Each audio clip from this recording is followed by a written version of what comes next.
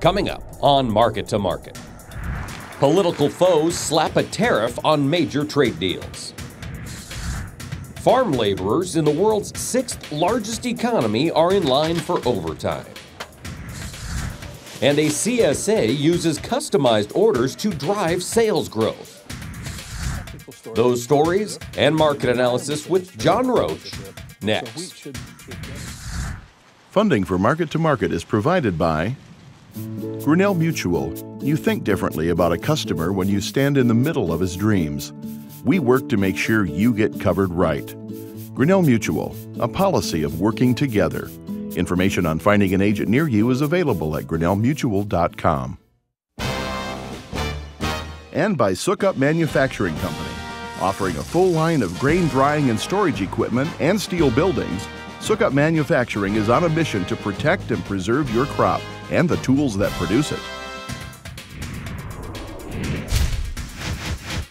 This is the Friday, September 2 edition of Market to Market, the weekly journal of rural America.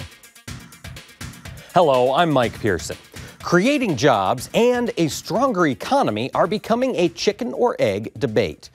Hope for future growth is increasing in some circles, while unemployment opportunities remain elusive. For the third straight month, the unemployment rate held steady at 4.9%.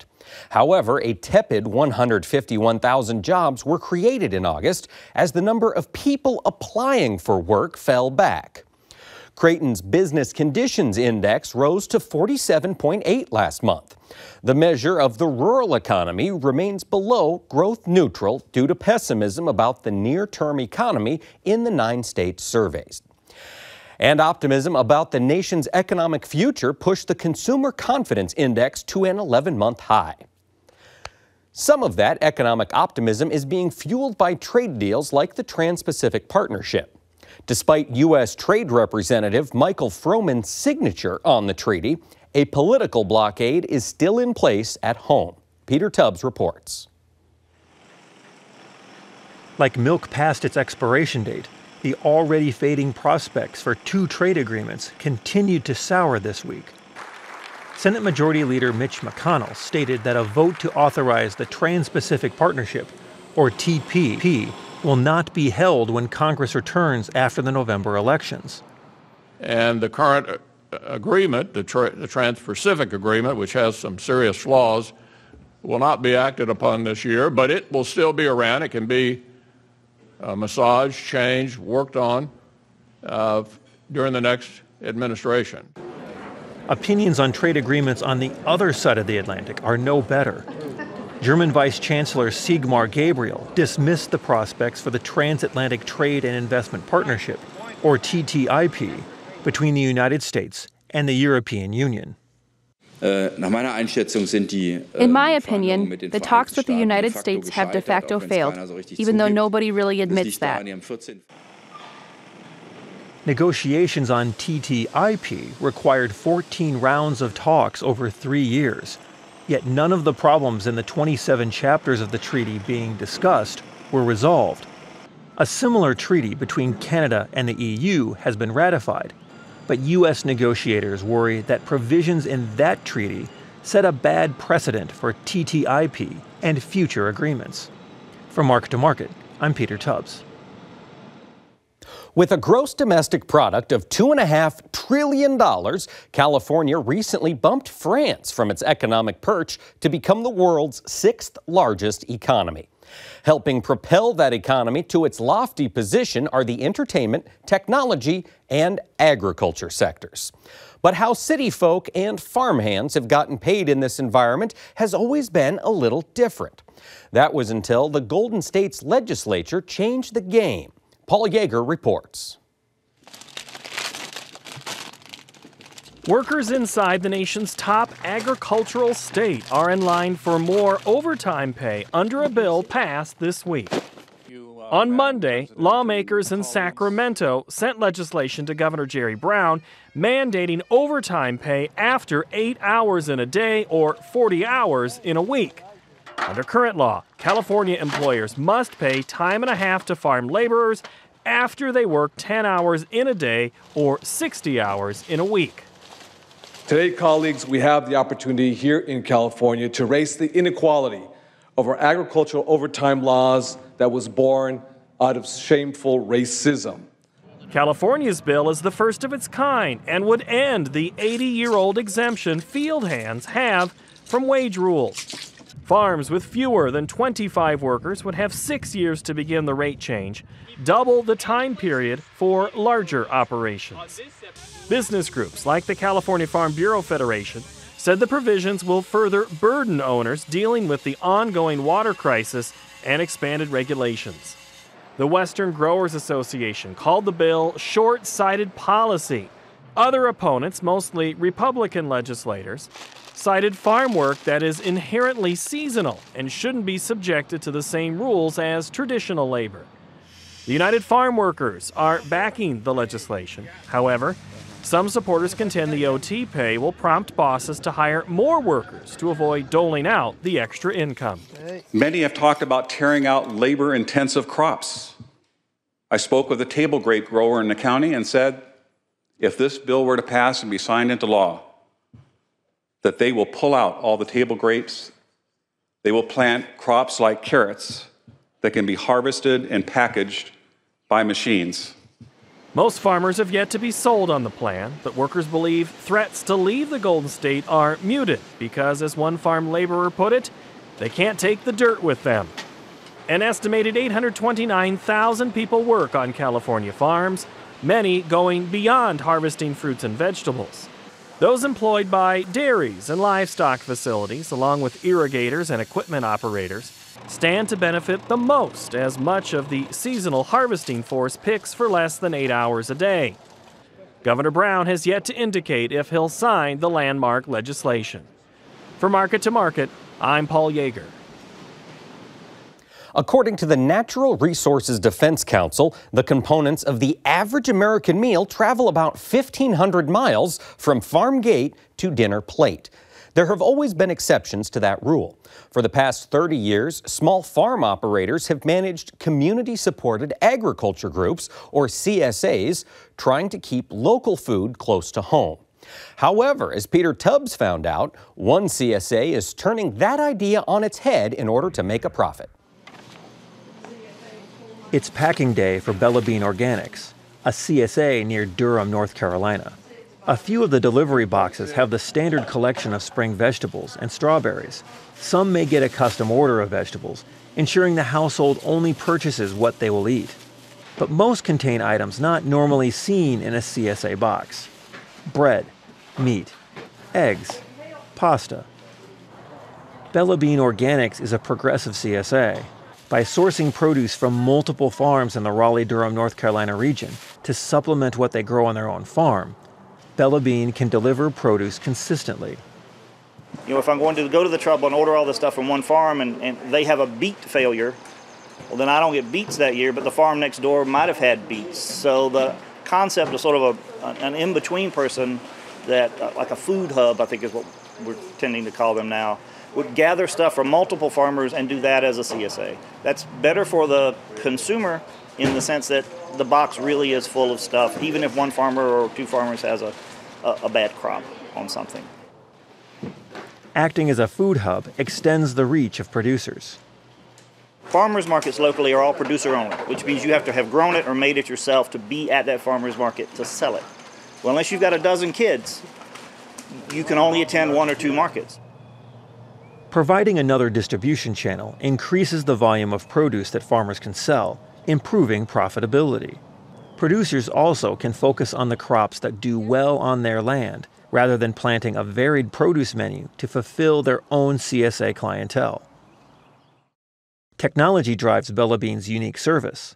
While their standard weekly vegetable CSA will deliver whatever is in season, a custom vegetable order can be adjusted to the tastes of the member household. As a result, custom orders are 75% of Bella Bean's business. Custom customers snap up value-added products like meat and seafood, as well as higher-margin items including baked goods, pasta, pickles, and chocolates made by local entrepreneurs. Pasta maker Carmela Alvaro produces small-batch pasta in her converted garage in Durham, North Carolina. She leverages regional flavors to create local favorites, like pimento cheese ravioli, to separate her products from mass market brands.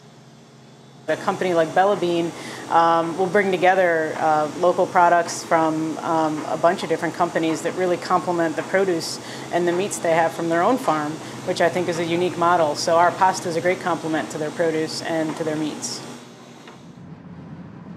The wide array of products on the Bella Bean menu helps customers conserve their most valuable resource, time.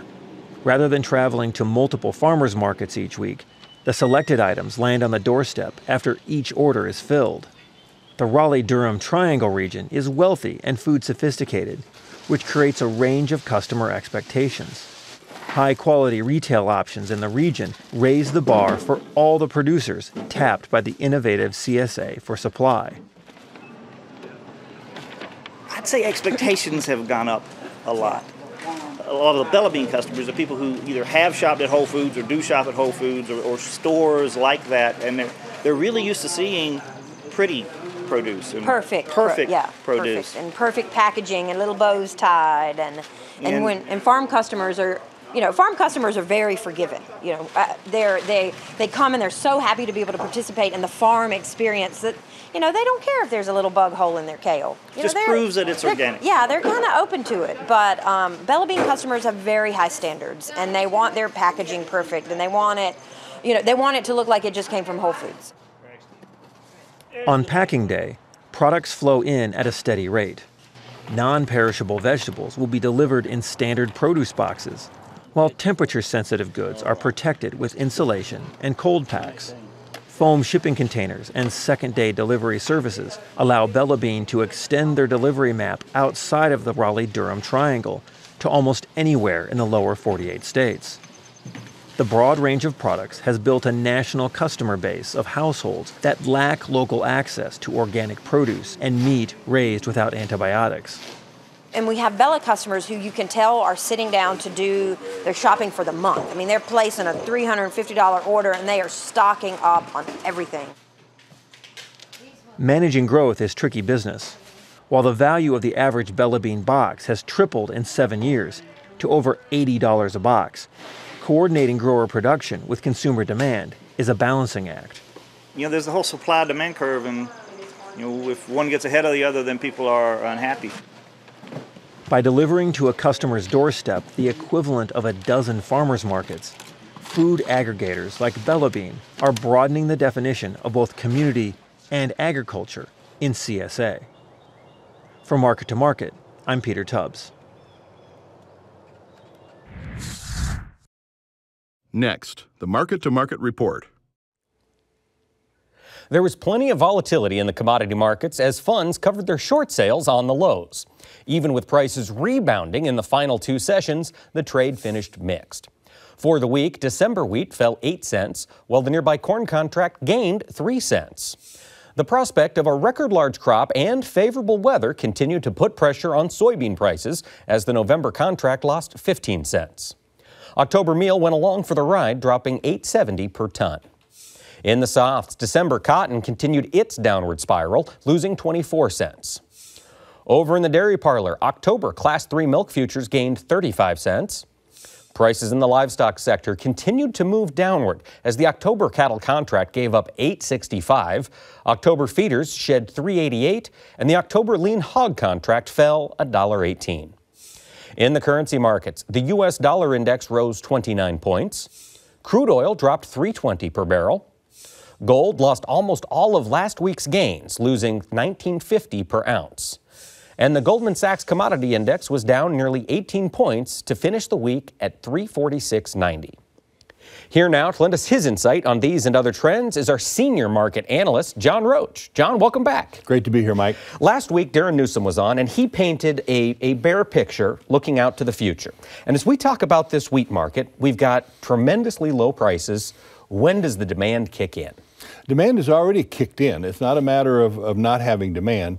We just have big supplies. But we're putting it on fire sale. And we have to think in terms of discounting prices, moving it out, and moving on into the next year. The one positive thing in the wheat market is the protein levels around the world are very low. And so high protein wheat is going to carry premium to normal qualities. So hopefully we'll fire sell it and then be able to move forward into this next 2017 year with maybe a little better outlook. Well, the outlook is going to be better because acres are going to be reduced. We saw some acreage reports out or estimates of planted acreage for the new year, and it's smallest acreage since 1970. So we're going to continue to cut the planted acres, and we'll continue to move the demand up, and we'll get the product moved away. All right. One of the bright spots this week in the commodity markets was the corn market. Finished the week up. We bounced off that 2014 low. What does that tell you going into the future?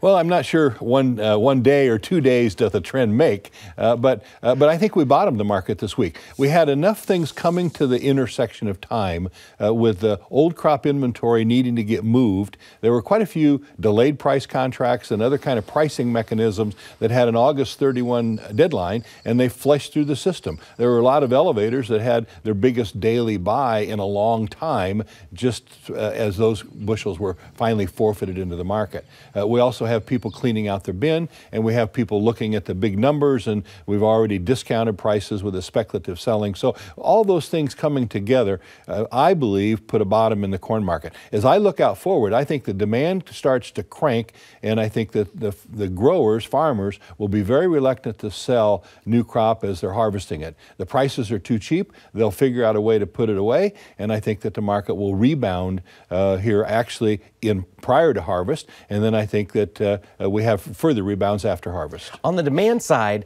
this idea that Brazil is going to need our corn, is that something that gets you excited? It does. More importantly, they're not going to sell their corn in competition to us. If you look at the corn pricing around the world, our corn is the cheapest corn right now. So the market is coming to our doorstep, and as we look out forward, we're going to have more of that as we move from now into the new year. All right. We've got a question here from one of our Twitter followers. This is from Farmer Alyssa, and she wants to know how far below estimates would harvest numbers have to be to spark a rally before the end of the year, specifically in the bean market. Do we need much below expectations to get a rally going? Well, it would certainly help. But remember, the supplies are relatively tight on soybeans until the Brazilian harvest, the new harvest that'll start in about January. So we really have a period of time where we're really the only market in town. The Brazilians still have a little more of their last year crop to get exported, but maybe another 4 or 5 weeks worth of sizable exports, and then they're going to be relatively done. And so we think that as the U.S. Harvest comes underway, we'll be about the only store in town, and we think that the demand will continue to be brisk, and we think, again, farmers are going to be hard to deal with. Trying to make money on the farm is hard if you're selling at these kind of price levels. So to that end, as farmers are storing corn in anticipation of that rally and perhaps selling soybeans to not pay that storage, should they look to re-own as the combines are running in the soybean market? I wouldn't want to sell inventory this harvest and lose control of it. What I'd rather do is I'd rather see a grower move the inventory into Chicago. In other words, just keep the inventory, just put it in a different location, because I think between now and the first of the year, any little weather problem down in Brazil is going to be amplified through our market. So that's really the next place to look for strength in the bean market. Not so much because the U.S. crop is smaller or something like that, but instead because our competition doesn't have any supply. Right. And they have to have a big crop this next year. You bet. Let's take a look at the livestock markets. Live cattle down $8. Every time we get ready to call a bottom, we seem to fall right through it. John Roach, are we getting close? Well, people were calling a bottom this week until we got another bad day in the futures market again. So we think the market will have a recovery, and we think it's just right around the corner if it's not right here. So we believe prices are down on the bottom side, but we've got to continue to keep cattle moving. We can't let them get heavy and get moved. Hopefully we have good clearance here over the Labor Day weekend. That's going to be the real key to the cattle market here this next week. Got to see if we can get the consumer out there buying the supplies that are there today? We need the demand to show up at the grocery store this weekend. Okay. Feeder cattle, same story. We continue to break. Finally, maybe corn's found a bottom.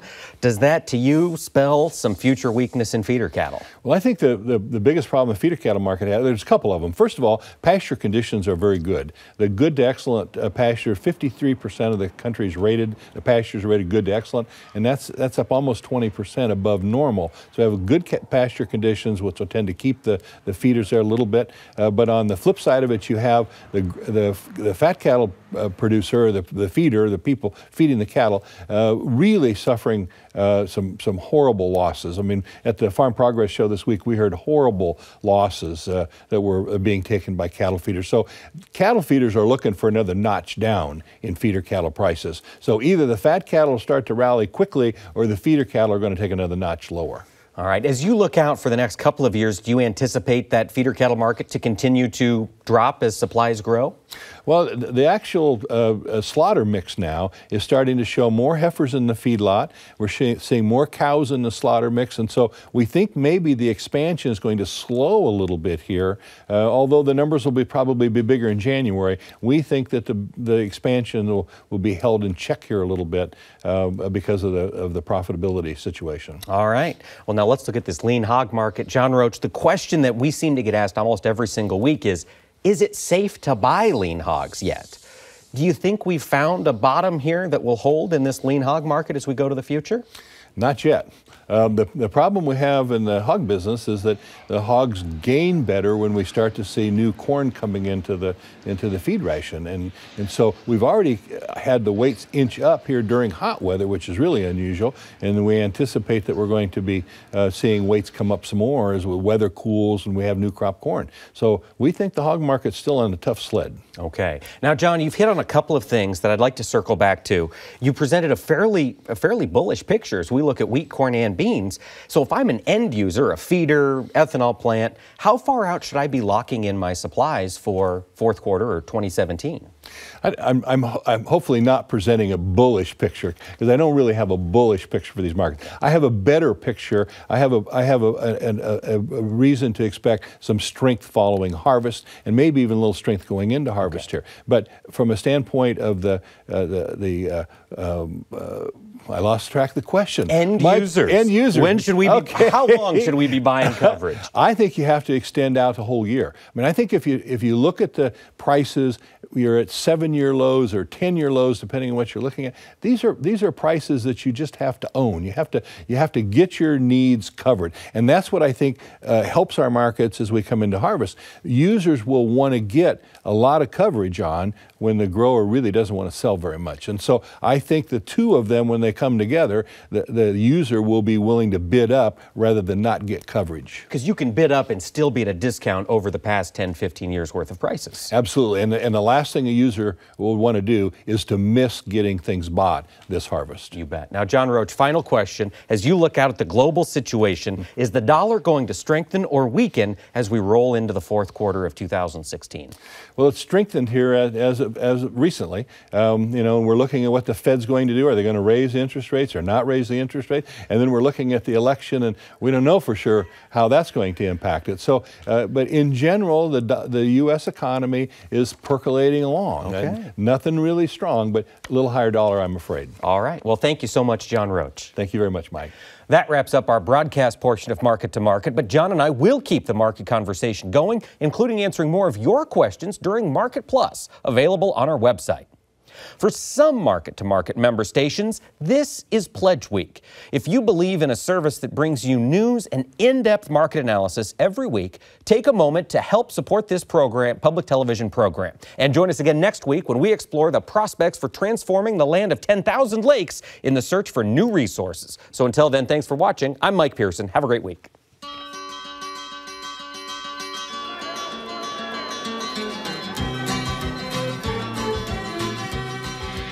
Market to Market is a production of Iowa Public Television, which is solely responsible for its content. Funding for Market to Market is provided by Grinnell Mutual. You think differently about a customer when you stand in the middle of his dreams. We work to make sure you get covered right. Grinnell Mutual, a policy of working together. Information on finding an agent near you is available at GrinnellMutual.com. And by Sukup Manufacturing Company, offering a full line of grain drying and storage equipment and steel buildings. Sukup Manufacturing is on a mission to protect and preserve your crop and the tools that produce it.